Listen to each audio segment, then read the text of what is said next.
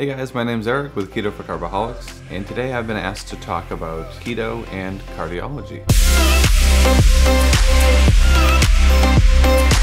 Today I'm going to focus on one aspect of cardiology, and we're going to try to do sort of like a mini-series, if you will, with these, where we're going to go through different topics related to different health conditions and how the ketogenic diet may affect those conditions. So today I'm going to start with keto and cholesterol, because that is certainly something that is talked about a ton in cardiology. And we're going to talk about understanding the lipid panel, what types of things affect your lipid panel, how the ketogenic diet affects the lipid panel, and a term known as hyperresponders or lean mass hyperresponders, as well as people who are genetically predisposed to having higher cholesterol. If you hear the word lipid panel used throughout this talk, it's referring to your cholesterol panel, so the concentration of the different types of cholesterol in your bloodstream. So let's start with understanding the lipid panel. The lipid panel is generally broken up into a few different categories: total cholesterol, triglycerides, HDL, known as high density lipoprotein, and LDL, known as low density lipoprotein. Additional lab testing may allow you to check for things like VLDL, which is very low density lipoprotein, or SDLDL, which is small dense low density lipoprotein. Some of these different labs may cost you more money out of pocket because your insurer may not cover them, as they're not typically part of standard lab testing. So what do we usually check in the clinical setting in terms of cholesterol? Usually we check a standard HDLP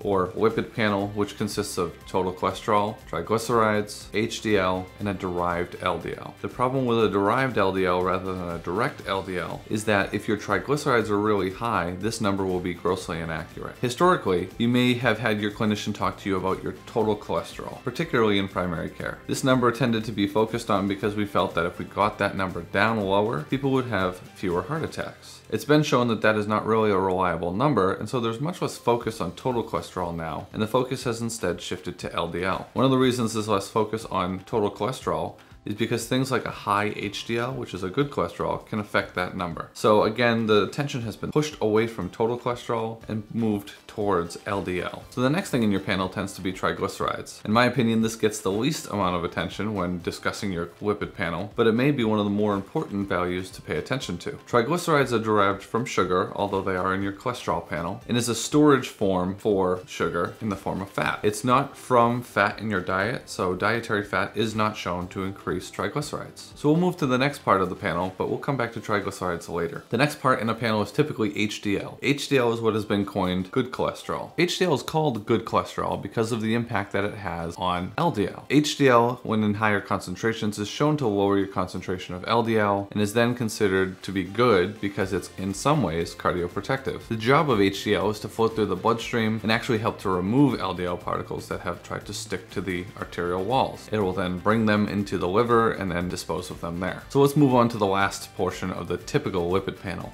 LDL. LDL is considered bad cholesterol. It gets this name because when we're looking at coronary plaquing, carotid plaquing, we tend to see lipid deposits that are derived from low density lipoprotein. However, this in and of itself is a somewhat incomplete picture. The reason I say this is because we know that not all LDL is created equal. LDL actually ranges from small, dense particles all the way up to large, fluffy particles. And you may have heard that terminology used by your clinician. So large, fluffy LDL is not considered atherogenic. What I mean by that is it's not the particle type that is known to stick in the vessel walls and cause blockages within your coronary arteries or your carotid arteries. However, the small, dense particles are associated with this, but the differentiation between the two does not happen on a typical lipid panel. So then what does that mean when you're looking at LDL numbers? Well, if you're going by the guidelines set by the American Heart Association, then that means you want to get that total number down as low as possible. The only problem with this is we still don't know that getting the total number is having any impact on the small, dense lipoprotein concentration. In cardiology, we see this in patients somewhat frequently when they have very well-controlled LDLs based on the AHA standards of less than 70, some of them as low as in the 20s, yet they continue to have heart attacks. Now, I told you we'd come back to triglycerides, and this is where I'm going to make that point. In these patients that continue to have heart attacks with well-controlled cholesterol, good LDL concentrations of less than 70, these patients typically have a few other things going on in their lipid panel. They have low HDL, so they don't have enough cardioprotective HDL, and they have very high triglycerides. This is a common theme that I see amongst patients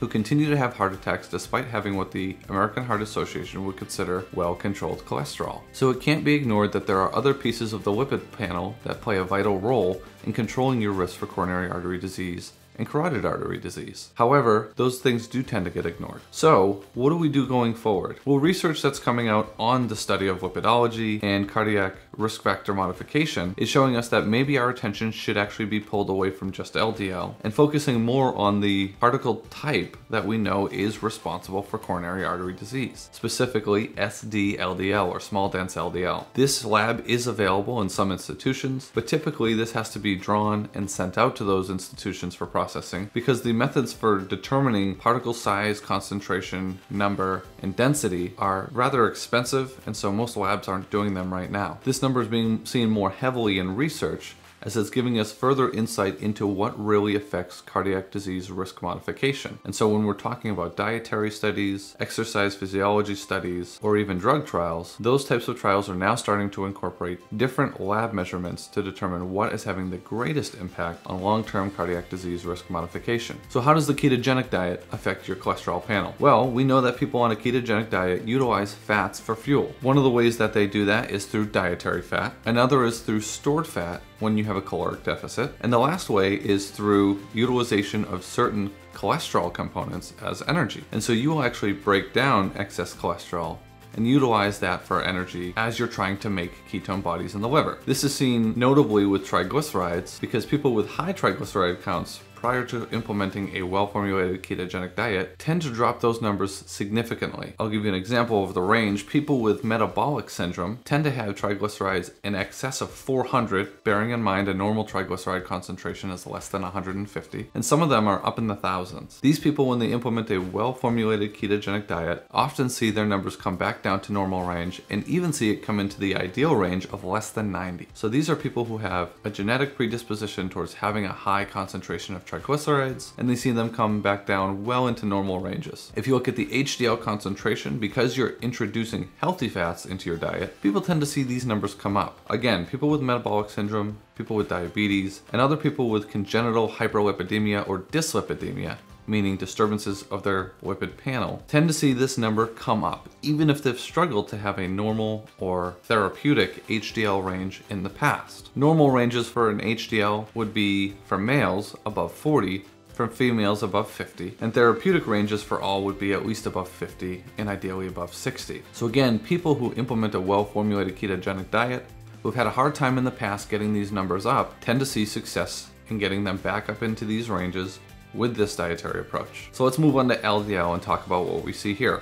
People implementing a well-formulated ketogenic diet most commonly see a reduction in total LDL. In the research that looks at all risk factor modification, see a drastic reduction in SD-LDL. Remember, that is the one that we really want to push down because it's related to atherosclerosis, or blockages within the coronary arteries. Part of this is suspected to be because you've lowered your triglycerides and you've brought up your HDL, and part of it is just not understood at this time. But we know that people with lower triglyceride concentrations and people following ketogenic diets tend to have better concentrations and a better profile when looking at their LDL. So lower SD-LDL and typically lower total LDL.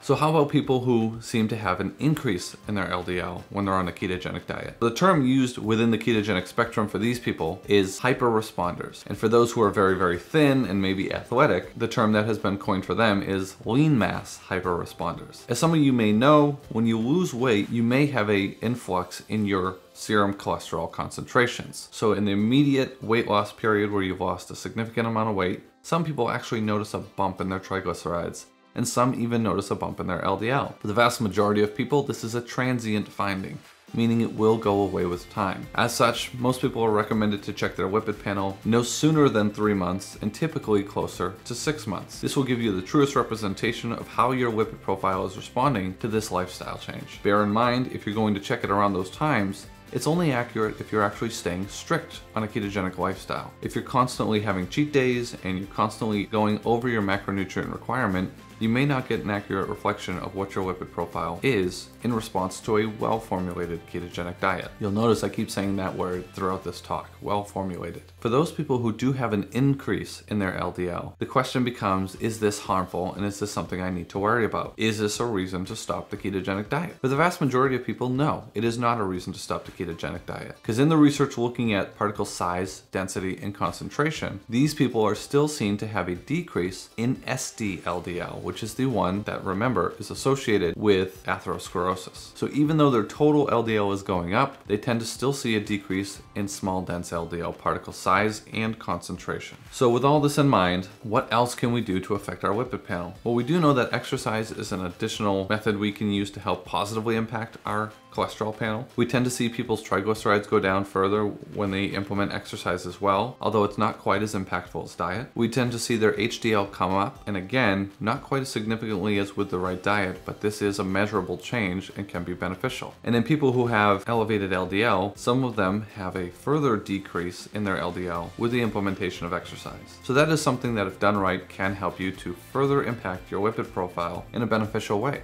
Other things that can affect your lipid panel would be things like smoking and stress. Of course, they affect it in a negative way.